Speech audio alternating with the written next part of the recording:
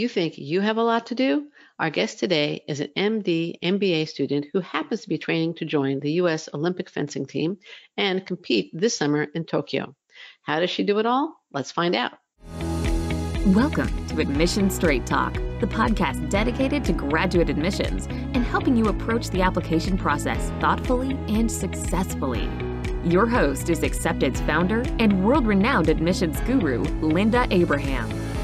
At Accepted, our mission is to get you to that unforgettable moment when you read your acceptance email and shout, "Yes, I'm in!" Confident you'll be attending the perfect program to help you launch the career of your dreams.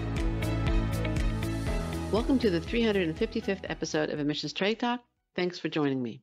Many of you now are thinking about next year's application to medical school, and we have the perfect webinar or Q&A to help you.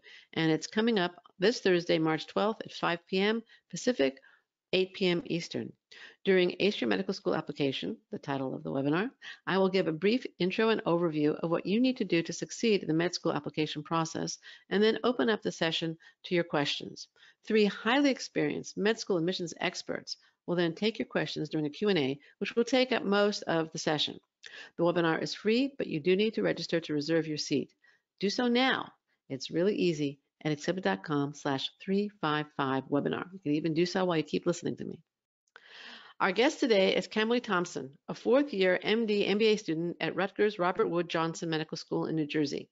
Kamali attended Temple University as an undergrad, which she graduated from with honors after majoring in biology and minoring in psych. She has been fencing since 2006 when she was in high school, and I'm just going to quote from a little bit of her blog's About Me page. Kamali is a member of the 2019 national team, completing research in the sports medicine division in the Department of Orthopedic Surgery at NYU, and studying to become an orthopedic sports medicine surgeon. She's also a 2018-2019 author for Doximity, and Kamali is currently training for the 2020 U.S. Olympic team. Kamali, you are one busy person. I really appreciate you joining us. Welcome to Admission Straight Talk. Yeah, thanks for having me, Linda. My pleasure. Thank you so much for joining me today. Now, can you tell us a little bit about your background outside of medicine, where you grew up, how and when did you get involved in fencing and medicine for that matter?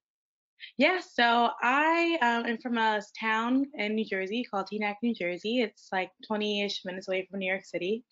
And I grew up, kind of like a regular kid. I was interested in ballet and I danced for a really long time from the age of 3. I have a younger brother. And when I was in 8th grade, I was on my way to going to the normal high school in our town, Teaneck High School. And I was at our Teaneck High School open house, and my mother was with me, and I was, actually dragging her to the dance room because I was just so excited about getting to high school and dancing and being on like the dance team and all that. When we passed a cafeteria, and there was a fencing demonstration going on. And, my mom, she like stuck her head and she's like, "Ooh, what's this? What's going on?" And I was literally like, "Mom, who cares? Come on, let's go." And we got some stuff. And she spoke to the coach, the high school coach, and the high school coach kind of told her about like the pros of fencing, how fencing is, really unique, and how if I was able to, get involved with the team, it could really help me get a college scholarship. And that coming from a dance background, I would have kind of the basics like footwork and balance and all that stuff. So my mom was sold immediately, and she told me that I was going to be fencing in the fall with the high school team. That's quite a story. Now your brother also got involved in fencing, right? Yeah. So, but you were the first one. I was the first, yeah. So he's got me to thank for all his success, but we both have my mom to thank. But yeah, so when I started fencing on the high school team, I did that for 2 years, and then after 2 years, I really started to like it. I wanted to get better, and for fencing, what you have to do is you have to go to a fencing club where you get a coach and you take private lessons, and you fence several days a week. So my coach recommended that I go to a club in New York City called the Peter Westbrook Foundation. And that is a club that was created by a 6-time Olympian, Peter Westbrook, who wanted to help minority kids in New York City area get involved with fencing. Fencing's very expensive, so it's not something that a lot of inner city kids are looking to do. So when you start off at the Peter Westbrook Foundation, you go on the Saturday morning program where you like learn the basics of fencing, and they have different ages and different skill level. So I started off in the advanced class, and my mom said, "Well, I'm going to go to New York City on Saturday. I'm not leaving this 9-year-old at home, you know." So Khalil, my brother, had to come by default. But after the first day, he's like, "This is crazy. Like, this is great. I want to go fence too." That's how he started. That's how he got involved. Okay. How did you get involved in medicine? I mean, you're spending all this time fencing. How'd you get Yeah. interested in medicine and becoming a doctor? So I wanted to be a pediatrician from as long as I can remember. Like my mom had this little dress up box where she put all her like old clothes and like old high heels and stuff in it. And I remember when I was young, there was like a pair of scrubs. So I like walk around the house in like scrubs, and I can only imagine me 4 years old with this pair of scrubs is like drowning me. But my pediatrician, I loved her and I loved getting shots. And every time I went there, I was super excited. I wanted a shot, a lollipop, a sticker. I just loved everything about it. So I always wanted to be a pediatrician. And when I got to high school, I was really passionate about helping childhood obesity and combating that issue and figuring out how to help kids lead a healthier lifestyle. So I was very dead set on becoming a pediatrician until third year of med school. Okay, well, I'll ask you what happened then later on. All Okay, yeah, right, we'll so get you to the story. we'll get there later, right? So you were pursuing medicine and basically fencing throughout high school and college, right? Yep, That's that was the plan. So my emphasis was definitely on medicine. I knew I wanted to be pre-med. I knew I wanted to go to med school pretty much immediately after college. And then fencing kind of just like I fell into it, you know. It was a really cool opportunity. And once I started training at the Peter Westbrook Foundation, all of the kids who I was fencing with were national champions, international champions. They wow. had been world championship teams, and they were all getting recruited to go to schools, D1 school. They were getting like full scholarships, you know. So that was the first time that I realized that this would be possible because my mom wasn't even thinking about that. She was thinking, someone will throw you a bone and give you like $5,000 a year or something. But these kids were getting full rides to amazing schools like, Notre Dame, Penn State, Ohio State. A lot of kids were going to Columbia because we were in the city. So I wanted to be like them, and I wanted to keep fencing, especially because it was a lot of fun. We're 18 years old, we're traveling around the country by ourselves. It was great. So once I got into Temple University, or I got into several schools, but I decided to go to Temple University because their fencing program was really strong. I got into the honors program. I really liked the diversity of the campus. Like it just seemed like the right fit for me. That's when I started getting really, really good, and I was like 40th in the country when I got to school. And then by my junior year, I was 6th in the country in my age group. So I got really, really good. And my senior year, a lot of kids or students, excuse me, they have to make the decision, do I want to keep doing my sport or do I want to go into the real world, get a real job, et cetera, et cetera. But I knew for sure med school was happening because from day one, I want to give those kids their shots. Like that's my plan. But I didn't really feel like I had accomplished anything in fencing. I had done pretty well my senior year. I was All-American after NCAA championships, but I didn't really have anything to claim. So I just decided to keep fencing. But if you're gonna keep fencing after college, the only thing for you to really strive for is the Olympics. So said I guess I'm gonna try to make the Olympic team and let's see how it goes. Okay. So that was in 2012? Yep, that was in 2012. All right, and you were applying to med school while at around the same time. What was the hardest part of the med school application process for you? We're going to get back to fencing, but what was the hardest part of the medical school? Oh man, the hardest part for me was the essays. And even though they tell you, so my personal essay, I actually had a great mentor who was the director of the honors program, and we had 20 drafts of my personal statement. And just the fact that she was able to sit with me and go through that, because by draft 3, you're like, this is great. So we were able to write this essay over and over again, but the supplemental essays were just so draining for me, and I didn't get those until August when I'm going back to school and I'm starting the new year. So I'm trying to do my classwork. I'm trying to go to practice, and then I get an email that asks me for like 6 separate one-page essays. So that was a lot, and I definitely missed a couple deadlines, but I got into school, so it worked out. Right, it all worked out. About how much time were you spending in fencing, both as an undergrad and as a medical school student? So undergrad, we had practice from 3 to 6, and we did that 5 days a week. And then on the weekends during the season, I went back home to train because no one's fencing on the weekends in college. So Okay. I was spending at least 20 hours a week. And then once I got to medical school, and I made the decision to train for the Olympics, it just increased. So I now was going to the gym for an hour each morning before classes started, and then the commute to and from practice really killed me because I was in New Jersey traveling to New York.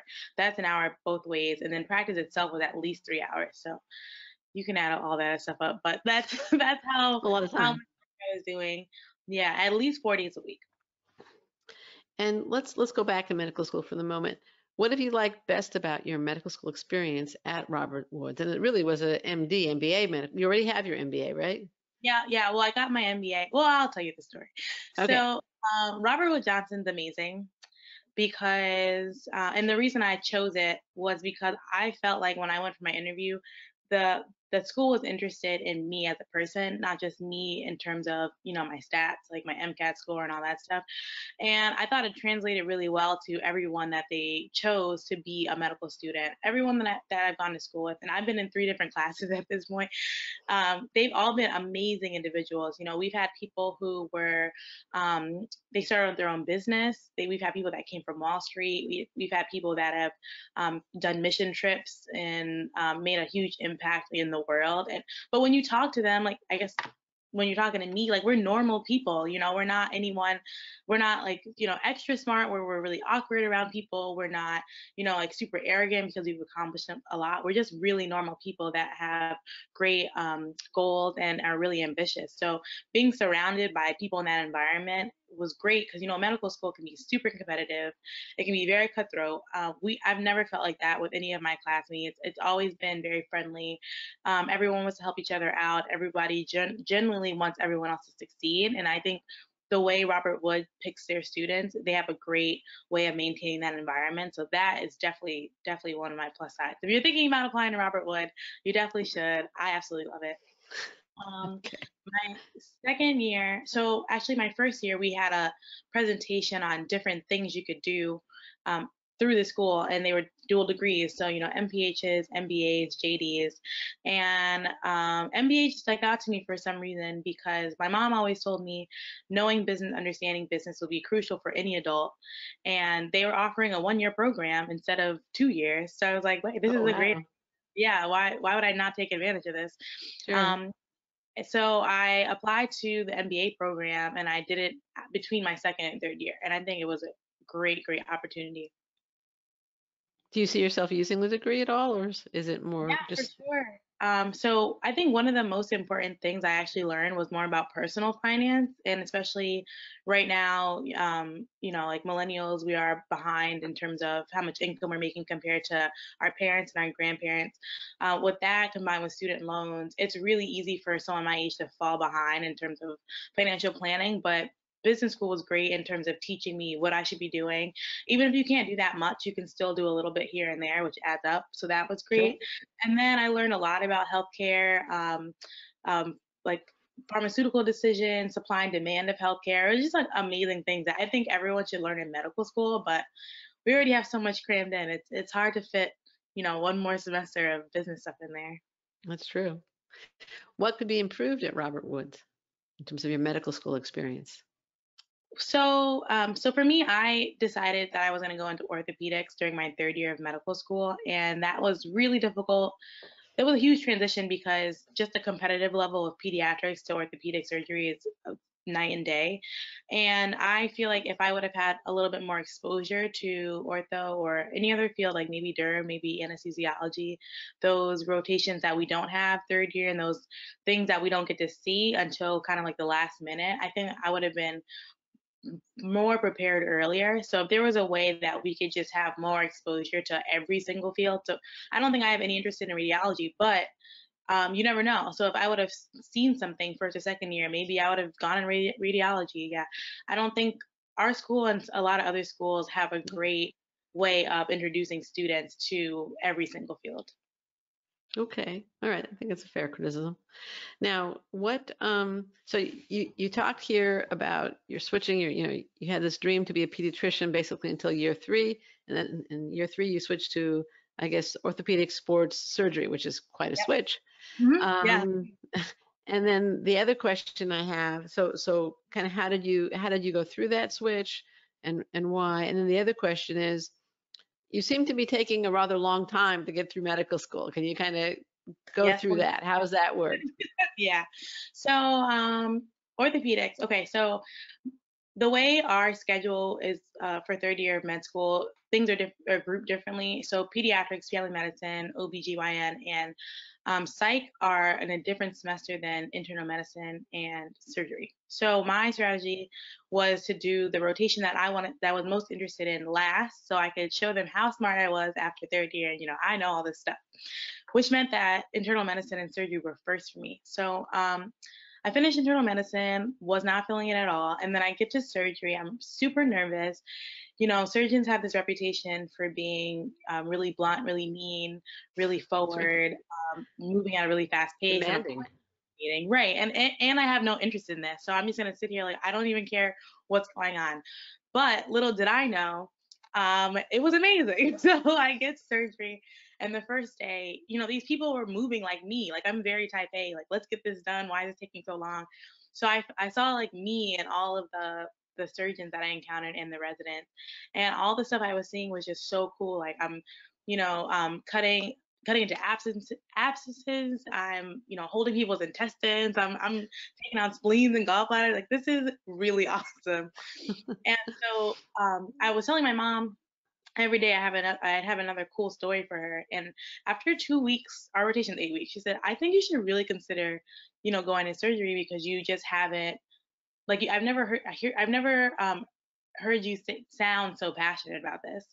So it was just so happened the people who I actually follow the most are ped surgeons. So maybe that was like adding to it too. Like these little kids are so adorable and we're fixing their hernias. Like I love this. So we had an elective that we could choose for the last 2 weeks of our rotation, and I chose ortho because I wanted to do. Even though I wanted to do peds, I was thinking about sports medicine, like peds and sports medicine. So I said, all right, well, ortho is kind of like the surgical side. Let me see how that goes. That should be interesting. And my whole class apparently wanted to do ortho, so all these people were trying to take my elective from me. So after 6 weeks of people wanting my elective, I was like, no, I want to see what this is about, because like, what's the excitement? What's the hype about? So my first day, we're doing an osteotomy and we're cutting this 16-year-old girl's leg, and there's two surgeons, and one of the surgeons is like, I don't know if she'll be able to put the screw in, and then the other surgeon's like, I think she can do it. I think she can put it in. Do you want to put the screw in? I said, of course I want to put this screw in. So I put this screw into this girl's leg, and half of me is like, I've got to do this because this man over here doesn't think I can. But the other half, this is the coolest thing I've ever done in my life. This is amazing. And then that's when it happened. I was like, I can do this every day for the rest of my life. Just fix people and like cut into them and put screws and drills, and this is amazing. So that was it. That was it. Okay, so that was how you made the switch from pediatrics to sports surgery, orthopedic sports surgery. And what Yeah. about the kind of Right. The elongated process. Yes. yeah, yeah, thank you. Part of, I would say about 50% of it is because of fencing. So I tried to make the 2016 Olympic team, and in pursuing that, the year before the qualifying year, or the year of the qualifying year, I was going to be in my third year of medical school, and that just wasn't really conducive to me training. So, third year of medical school, you have all these rotations. For me, a lot of them were even more South Jersey, which means it would be much harder to get to New York City to train. You'd never know when you're going to get let out. And more importantly, you have to be present, so you can't you look at the clock and, well, can you let me out now so I can make the train and get to practice and all this stuff. And you're only allowed a certain number of absences. And I have 8 World Cups that we've traveled up to Europe and Asia and all the other places. So that wasn't gonna fly either. Me asking, oh, I know I have to be here, but do you mind if I go to Korea for a second? Like I just so I decided to get my MBA in that time because it would be a very useful degree for me to have. It'd be a great use of my time. It'd be closer to practice, and I wouldn't feel stressed out trying to juggle too much stuff. So then I come back to med school after the Olympics. I didn't make that team, but I was an alternate. I come back to med school, I finish my third year, and then I decide on orthopedic surgery. So now I'm faced with the issue of it was advised to me that I should not graduate medical school, especially entering a competitive specialty, until I'm ready to apply to residency. But it's 2017, and now I'm trying to make the 2020 Olympics. So a lot of my mentors and my dean told me the best thing for me to do anyway to match an orthopedic surgery would be to do research. And that'd be perfect for me needing to wait until after 2020 to apply to residency because, it would just take a couple years. So that's why I've been in med school for a very, very, very long time. But it's worked out really well. And I think all the decisions that I've made have been beneficial to my career. And fencing, not being able to graduate until 2020 has actually helped me realize all these things are useful. And I'm glad that I've done it. Okay. So you took the year that you were training for the 2016 Olympics. That's when you did the MBA, and then you came back and you got the third year of medical school, correct? Yep. And because you knew you were going to train for the 2020 Olympics, I guess you've been doing you got a leave of absence or you got permission from. So Robert Woods has been fairly supportive of your ambition. Oh, they've been extremely supportive. I mean, it's great because They've been every flexible. time, yeah, every time this happened, I was so nervous because I was like, well, what if they say no? What if they're just like, no, you need to finish medical school and we're not going to do this. But my Yeah. dean has been very supportive of my dreams, and she knows that I have huge dreams. Like I'm sitting here telling you, I just want to go into orthopedic surgery out of nowhere. All of my deans have been very supportive, and they've been they guide me along the process. So I did 2 years of orthopedic surgery research at NYU, and this year I'm taking off of school because I'm just training. And my dean still checks in with me and reminds me that I need to start applying for certain things like away electives and all that. So they've been great. I definitely could not have gotten this far if my school did not want me to get this far. So you're planning to complete medical school actually in 2021, right? Do the fourth Yes. year, 2020, 2021, and then start hopefully residency in orthopedic Yep. surgery. Yeah. Okay. All right. It all makes sense. It all makes sense. And it's wonderful that Robert Woods is as flexible It's as great. you've indicated. Yeah. All right. So right now it's basically fencing full time.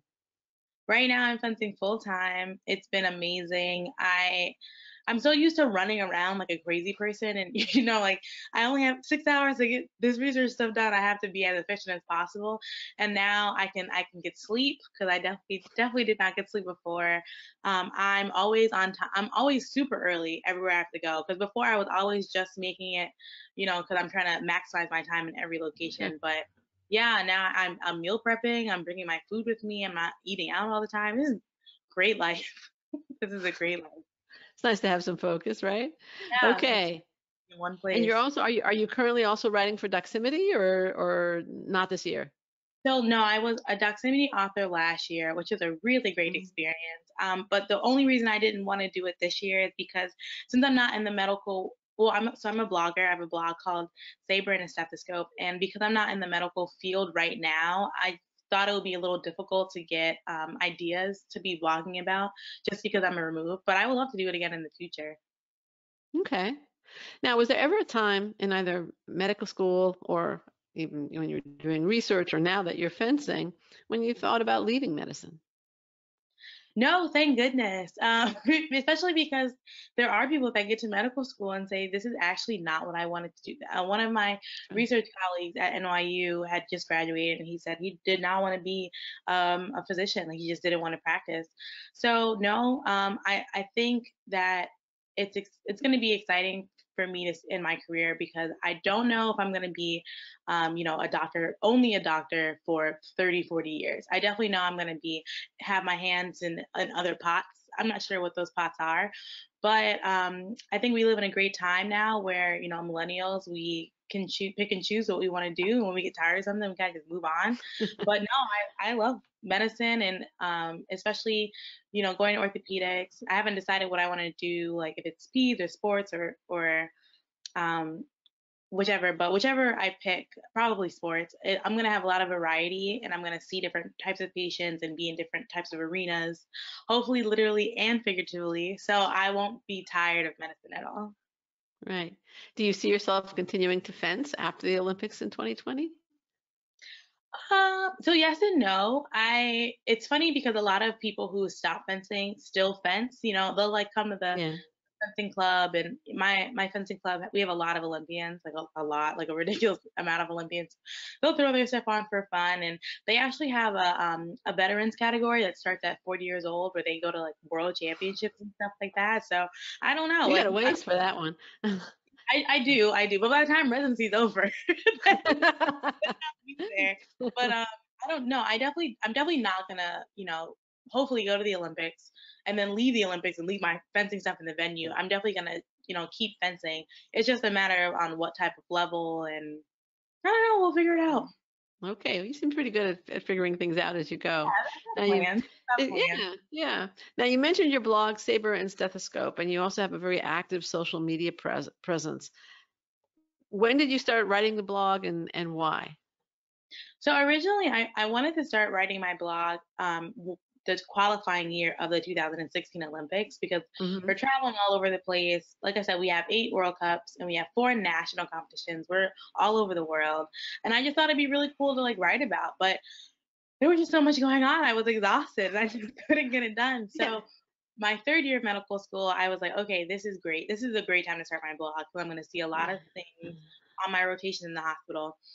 So yeah, I mean, I started my blog third year, and there's an education aspect, a fitness aspect, and this year there's a road to Tokyo aspect. So it's just been a great outlet for me to see things and write about what I see, and a lot of my fitness blog posts that I write are struggles that I have. So how do you maintain a workout regimen when you are traveling all over the world or just working all the time, and it just seems like so much work to get to the gym. For me, I feel the same way, but it's so important to fencing, like I have to find a way. So I write a lot of posts that I think are relatable to other people, and then I've got travel pictures. So all the places that I go, I post my travel gallery, and I've been to some really really cool places. So it's just been great to kind of also for me just look back and see all the crazy stuff I've done in the last 4 years. Well, it's an excellent blog. I did visit it You. before the podcast, and I thoroughly enjoyed, especially the travel pictures. The fencing pictures were also kind of cool, since I don't know him. I actually do know one person who fences, but I haven't never been to a fencing match or anything like that. But no, it was very very enjoyable. Now, you mentioned that you obviously hope to go into orthopedic sports surgery. How do you see your career evolving? You obviously have several years of residency. Do you see yourself working for a large practice, going into your own practice, working for a HMO? How do you see it going, or do you have any idea?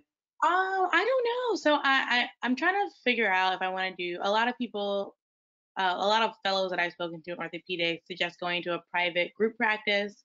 It's just how you can like recoup your your funds quicker. So I think there's that aspect. I also, after my 2 years of research, I actually really like research. So Hmm. going to academic medicine is definitely a an option too. And then I really, really, really, really, really want to work for an NBA or a WNBA team. So whichever avenue helps me get there faster, that'll be really cool too. And yeah, I don't know. I just I have no idea. NBA is in basketball, not fencing, right? And Oh, NBA. NBA is in basketball. Yeah, yeah. Yeah. Okay. Okay. Mhm. All Yeah, I'm a right, huge different. Yeah. So you're a big basketball fan too. basketball fan. Yeah, and I think that would just be really cool just to be. And I really like, well, obviously being around athletes. So just to be around high caliber, high caliber athletes, it would Mhm. just be amazing for me to work with. In Los Angeles, I'm not much of a sports fan at all. But when I was a teenager, I babysat for the children of Dr. Job from the Kerlan Job Institute, which was the big LA-based sports Wow, medicine. That was my claim to fame. That was about as close as I got to sports medicine. that's But awesome. well, I Wow. mean, it was a long time ago. But yeah, he lived on my block, and I babysat for his kids. Okay, that's a complete non sequitur. What would you like me to What would you have liked me to ask you? So this year, okay, so it takes about $30,000 for athletes to become Olympians in the U.S. Wow. A lot of, yeah, I mean, so a lot of things that we have to do are funded by ourselves. And I have a athletic trainer, I have a sports psychologist, a nutritionist, my own personal coach, and we have to pay for all that out of pocket. Thankfully, some of our trips are paid for, but then a lot of times this year I'm doing international camps where I just go to another country and fence with their national team, and that's on my own accord. So Really? I'm Wow. asking for people to help me raise $40,000, and you can find my link on my the donate page is on my website, on the homepage of my website. And if you go to www.kamalithompson, Kamali Thompson.com, it says donate at the first button and it's got exclamation point. So anything helps, and I definitely appreciate it. You're very well. Okay. Well, I think you got a worthy cause there. And we're going to link to Kamali's site as well as to other resources related to this podcast from exhibit.com/355. So you can, again, get there really easily. Kamali, I want to thank you really very much for your time today. It's been delightful talking to you. And thank you for sharing your story and your insight and being so generous with your very limited time, even if you are just fencing this year. Yeah. Okay. All But right. thank you for having me. This has been great. My pleasure. Listener, thank you too for joining Kamali Thompson and me for Mission Straight Talk's 355th episode. Final reminder and a favor. Don't miss Accepted's upcoming webinar, which is really mostly a Q&A, and it's called Ace Your Med School Application, a live Q&A with 3 med school experts. Again, it's free and easy. Just register at exhibit.com/355webinar. And the favor, if you find the show worthwhile, please tell a friend about Admission Straight Talk. They'll thank you, and so do I. Thanks again for coming. This is Admission Straight Talk, produced by Accepted, and I'm your host, Linda Abraham. I'll talk to you again next week.